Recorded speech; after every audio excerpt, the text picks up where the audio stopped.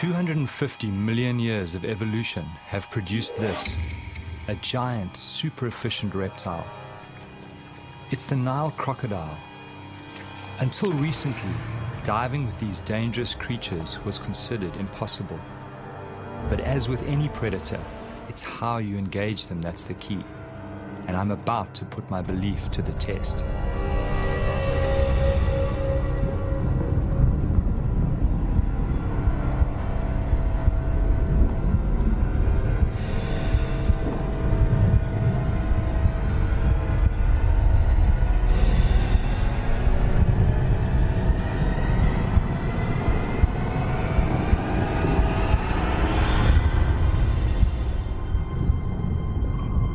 I've decided to take a calculated risk. I want to dive with feasting crocodiles. Can I approach them without being attacked? Will they see me as a fellow predator or as potential prey? Can I survive within their feeding hierarchy?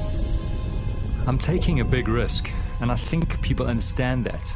And I don't think it would reflect poorly on a crocodile if it eats me. People expect that to happen.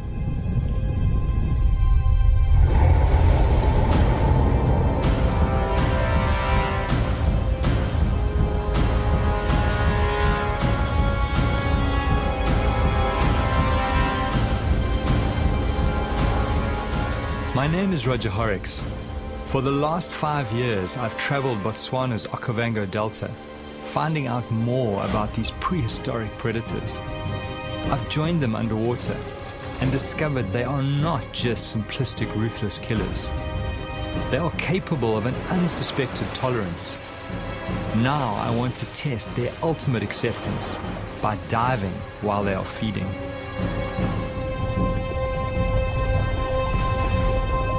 The idea of diving with feeding crocs first crept into my mind when I traveled from my African home to Costa Rica in Central America.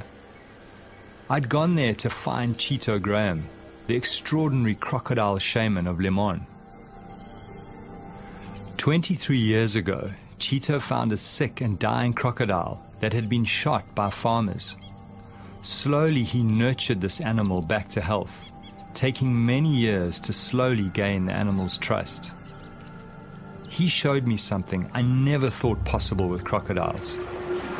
Chito is the only person in the world to get in the water and interact with the giant croc. He's even developed a game with the crocodile that mimics some of its instinctive killing techniques, like the death roll. When I saw this level of acceptance by this animal, this unexpected intelligence, I started to think that if I behaved in the right way, I too could have a chance of being accepted in the water.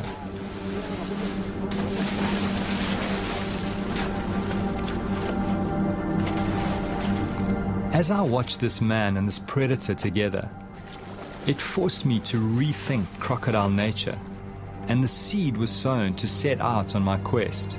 To attempt to dive, many think will be suicide.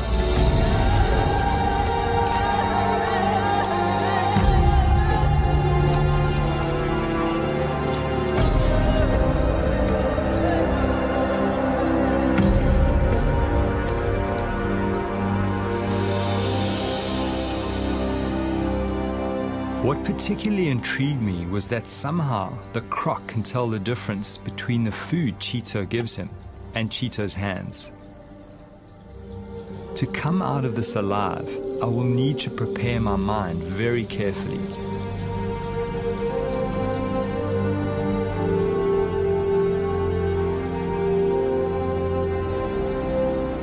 Chito has worked at putting fear behind him, and this crocodile's ability to pick up on his confidence just strengthened my desire to attempt to dive with feeding crocodiles.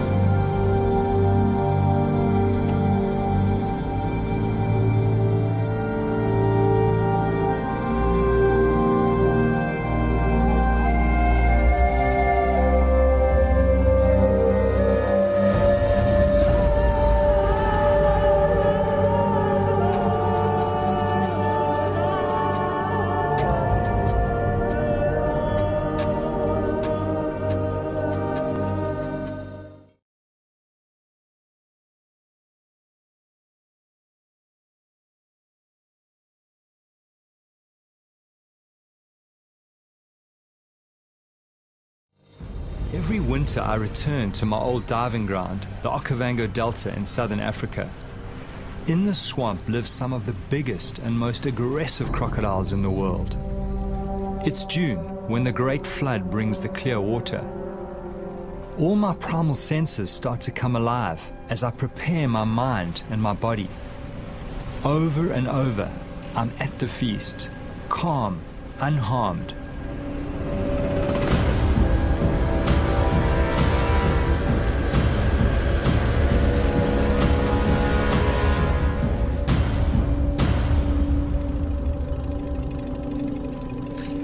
Even though I've worked with these animals for 5 years, I'm still very wary. Some of these beasts have eaten many people and are a huge threat to livestock. My theory is that reptiles, when feeding en masse, drop their territorial aggression to avoid injuring each other. This huge male is very aggressive and not an ideal diving partner. But I'm hoping that this behavior may shift when he is with multiple animals and can smell food.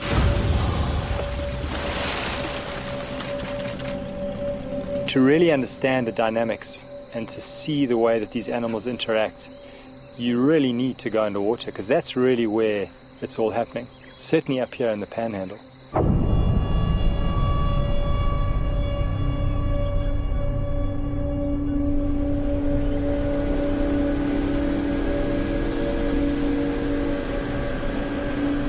Greg Thompson is the top guide in this area.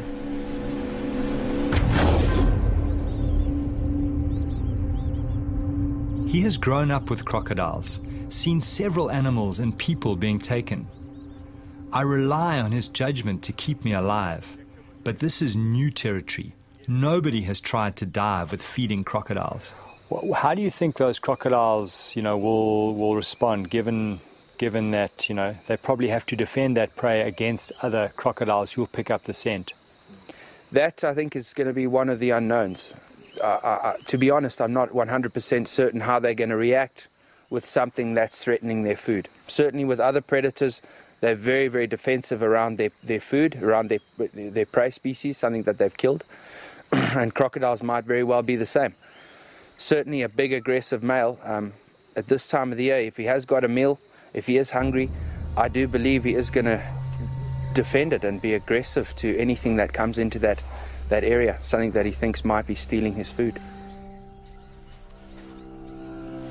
As human beings, we've just, we've evolved together with crocodiles, and we've evolved as one of their prey species. Human beings tend to settle near water. They need water for drinking, for washing, for all their sort of daily activities. So you're always going to have people close to their environment. He sees people as something that he can eat.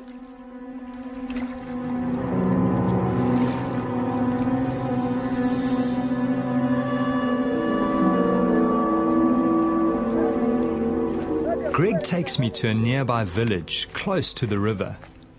Here, two women, a mother and a daughter, had a terrifying encounter with a crocodile while collecting food and building material for their huts. Resi Sashuma lost both her arms. She has a young child to look after. Mother and daughter now live by weaving baskets with only one arm between them, somehow surviving against impossible odds. The croc that attacked them was only about 2 meters long, but very powerful.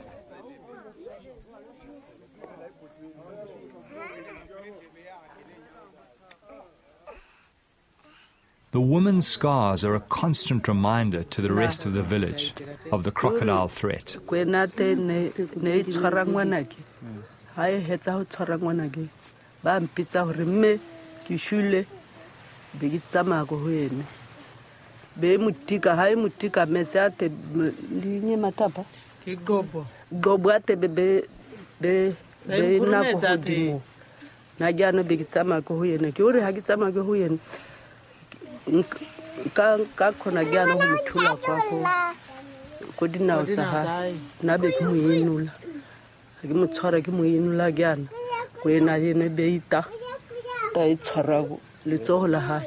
Their horrific story haunts me.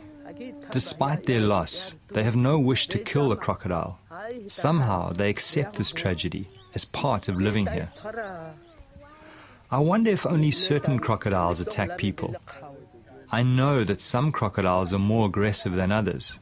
Their personalities differ quite considerably. But there was only one way to find out. I go in search of the crocodile that attacked the woman.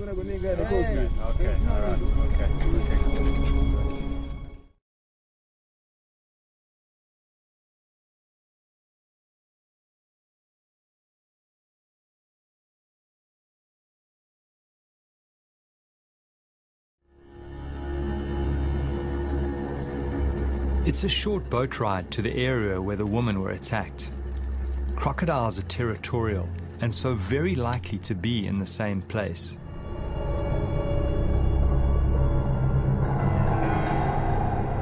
As I kit up, I have this strange feeling going in the water with this crocodile.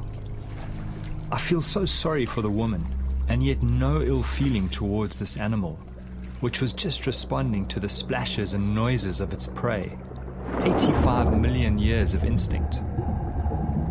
I always get underwater as quickly as possible and make minimal splashes on the surface. Fish are the main diet of crocodiles. They hunt them by letting them come close and grab them in a flash of speed. They hunt mostly at night in pitch darkness, using a sensory system that picks up vibration. That's why I move very slowly in the water, very deliberately. I need to move like a big crocodile.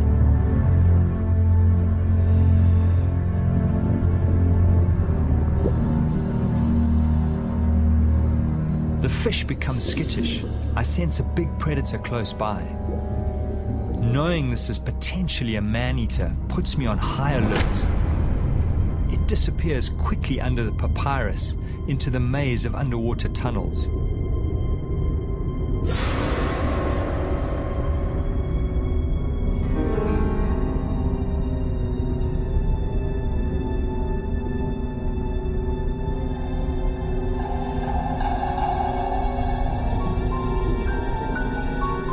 I follow cautiously.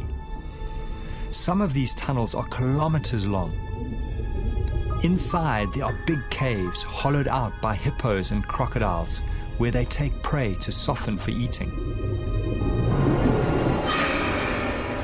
The lurking croc distracts me as I move deeper into the maze. As I turn around to exit, there's that terrible feeling in my stomach. I'm confused. Everything looks different to my entry. I'm lost.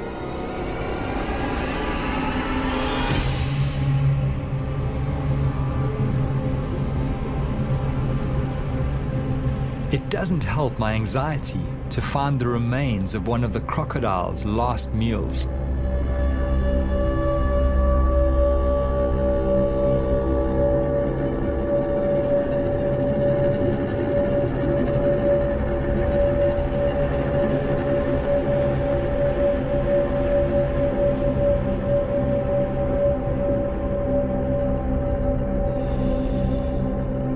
In the distance, I see a glimmer of light that I hope may lead to the main channel.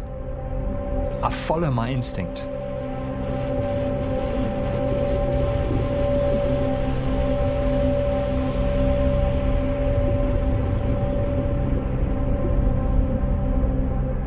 It's a huge relief to be back in the sunlit channels.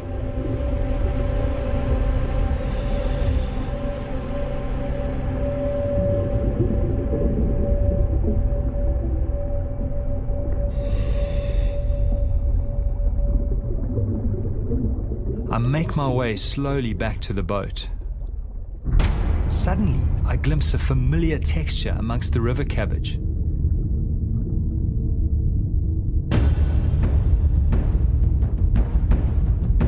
The crocodile has backtracked and exited the maze. I remind myself that these smaller crocs are often the most dangerous. All seems fine at first.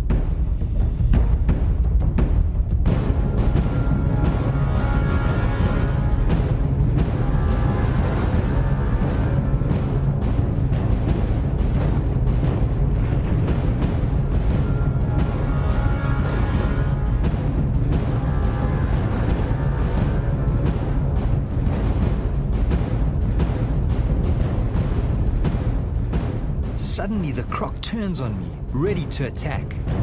Then he goes straight for me.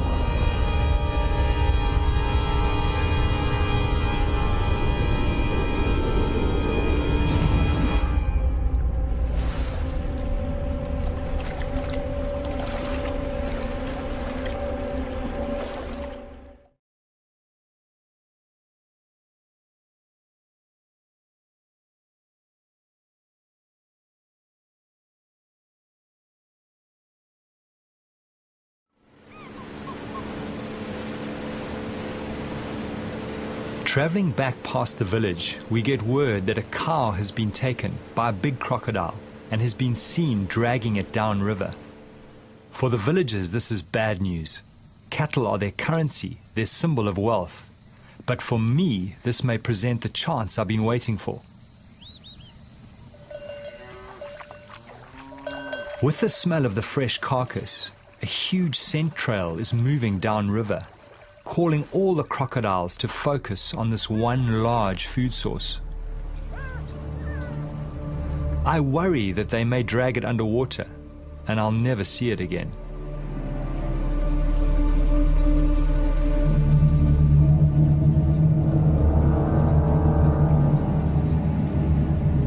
Seeing the animals around the carcass, I start to get a really uneasy feeling building inside me.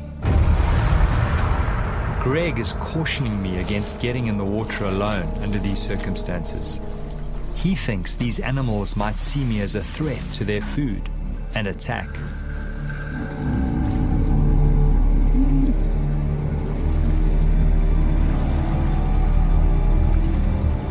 Looking at these feeding crocs, I watch carefully for their aggression towards each other, imagining myself amongst them. They seem to be very accepting of each other, but how will they react to me?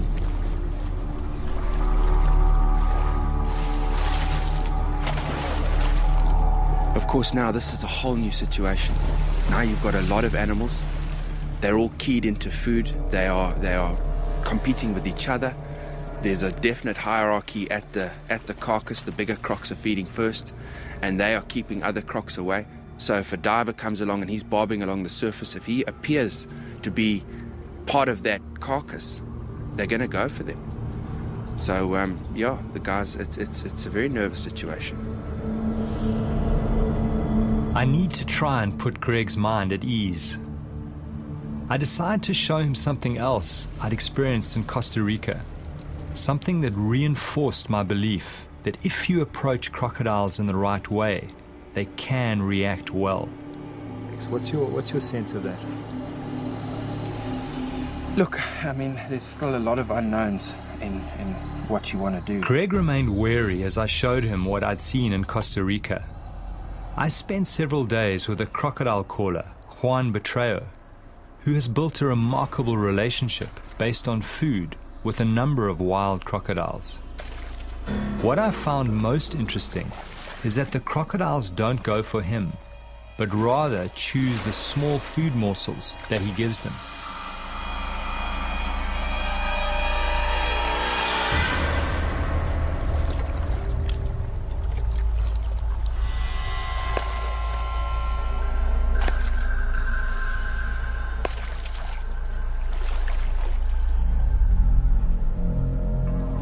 It's somewhat of a mystery why they don't take him. But this was what gave me hope for diving with the feeding crocodiles. I was counting on them accepting me as another predator at the kill and not attacking.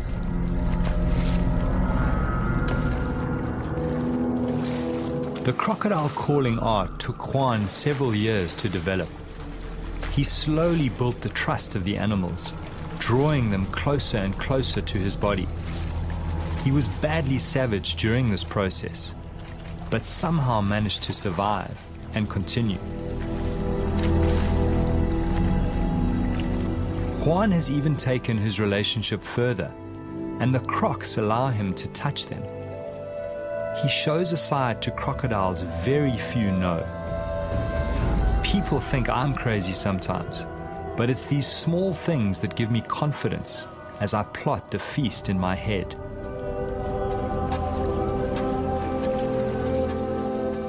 Greg remains skeptical. He feels the situation is quite different, as he knows African crocodiles to be more aggressive than their American cousins. I'm hearing Greg's worries. I'm sensing I need someone in the water to watch my back. There is only one person who comes to mind, an old shark diving buddy. His name is Walter Bernardus, and he's always wanted to dive with crocodiles. It's Walter. Ah, fantastic. It's good back to us. Walter, can you hear me? How are you doing? No, excellent. Listen, we've got a great situation here. These crocs have taken a cow and they've stashed it up one of the side channels, and I think it's going to be an excellent opportunity. I really need you to get up here quickly, and I think bring a medic as well, because I don't know how these crocs are going to behave with food in the water. Okay, great. Listen, Greg will pick you up in Maun. Okay, all right, Walter, see you soon. Great, thanks, Greg. So he's coming.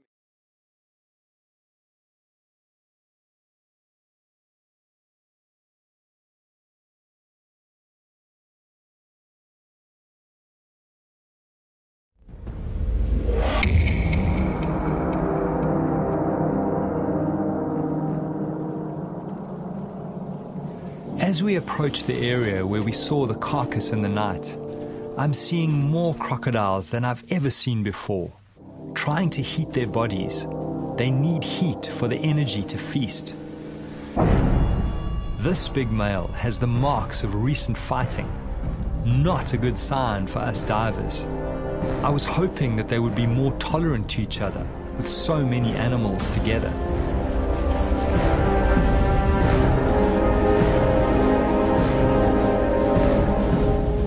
Greg spots them. I count at least 20 animals near the carcass.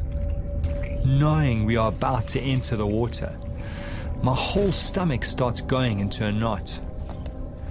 I focus on breathing, put all the good encounters in the front of my mind, and push the nightmares away.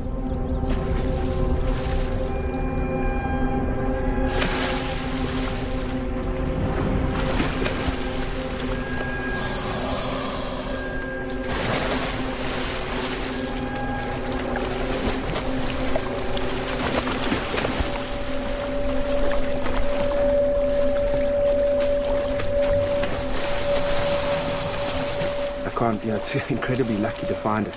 Often, once that animal bursts and the crocs start feeding on it, they'll take it under the papyrus and hide it. And there it's a perfect situation. It looks like they've pushed it into a little bay. It's in still water, it's sort of wedged up against a tree, and they've started to feed on it. I must say, Walter, I've got that same little butterfly feeling that I had when first time I got in. We're going to have a look, eh? Let's go have a look. And just be aware that the smell of that rotting meat is like a magnet to these animals. They'll be swimming upriver, all coming to investigate the source of that.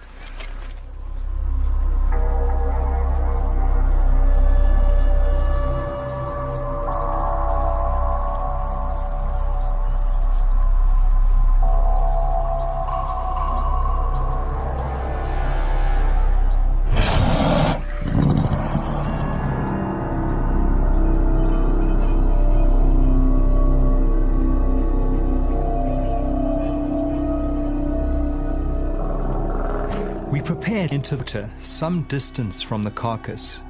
Crocodiles don't like boats in the day. Just be careful, eh? As we enter, I'm startled by a crocodile right under the boat. I control my fear as I try to see where it's gone. The visibility is so bad, I can only see 4 meters, less than the length of some of these crocodiles. To make matters worse, the current is exceptionally strong. Should we abandon the dive? These conditions are frightening. I push my fear aside and move towards the carcass. Crocs seem to be everywhere, following the smell of the meat.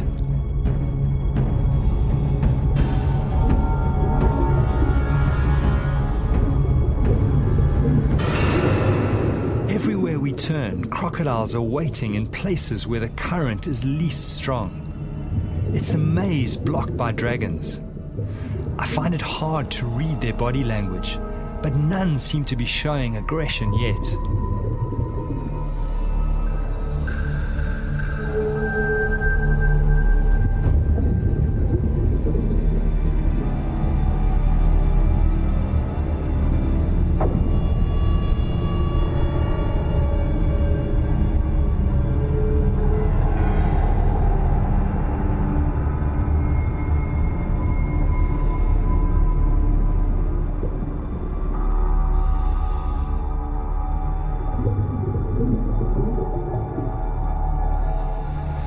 We will have to go around. There are just too many here.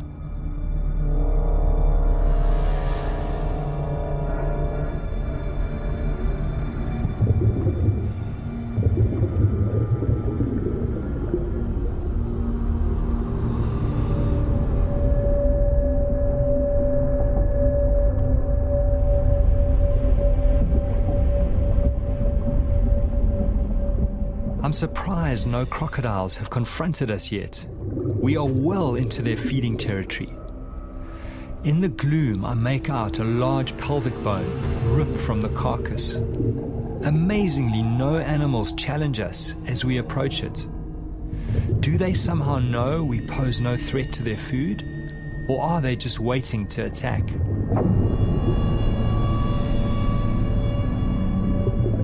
A lot of the meat has been shredded and the animal has been gutted.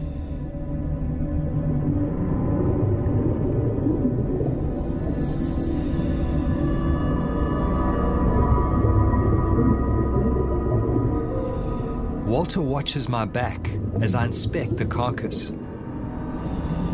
There are huge puncture marks on a leg bone.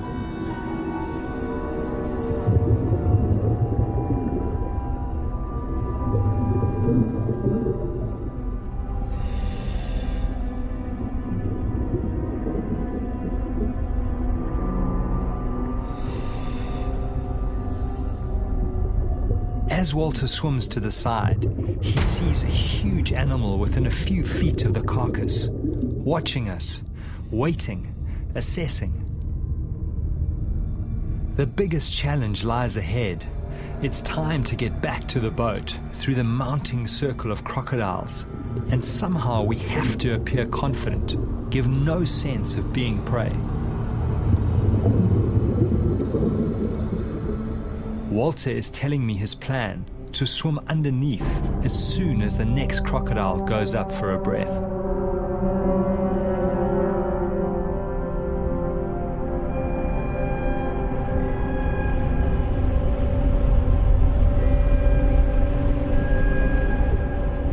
As we take the gap, we bump right into another huge male. Fortunately, he too goes for air.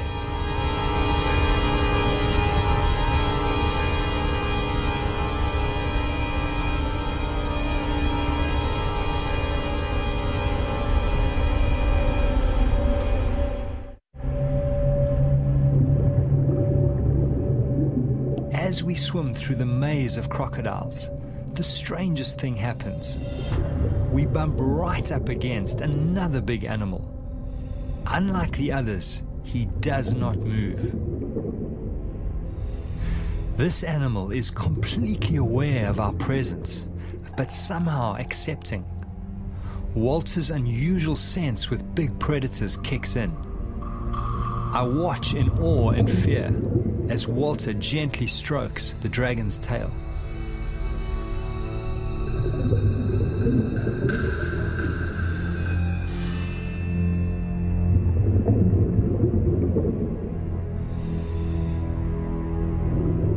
Then something happens that I could never have imagined.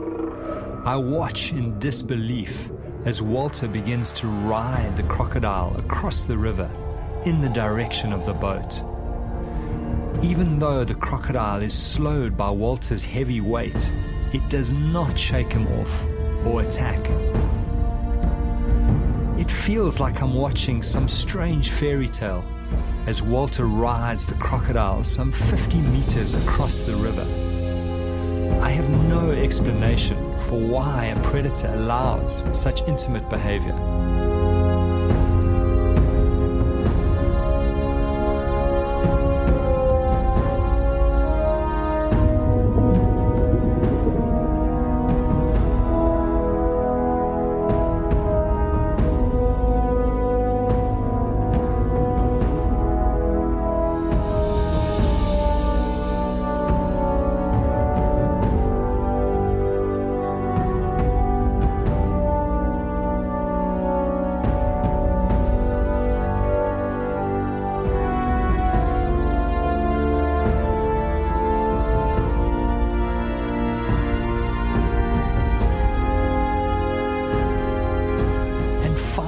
it flicks away.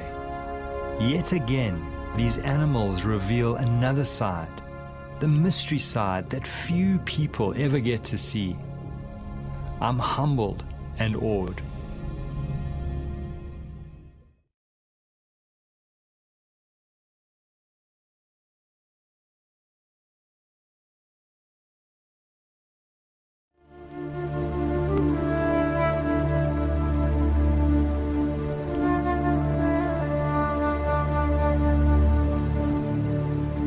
You got to accept it that coming out of the experience, you're not going to be the same as you went in. Something shifted, but it certainly, I'm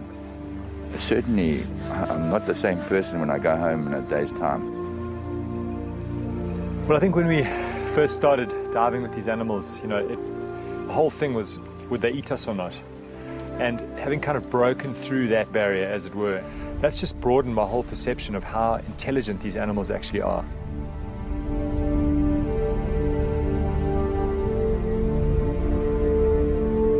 Through this journey, I've been haunted by two voices. One telling me I was going to be ripped apart, another telling me these animals are accepting if treated right. Thankfully, the second voice won over, and I was able to conquer my deepest fear. It's opened up a new light on crocodiles. It's brought me closer to them as a species. For me, these special moments when man and dragon come together, that's when I'm most alive.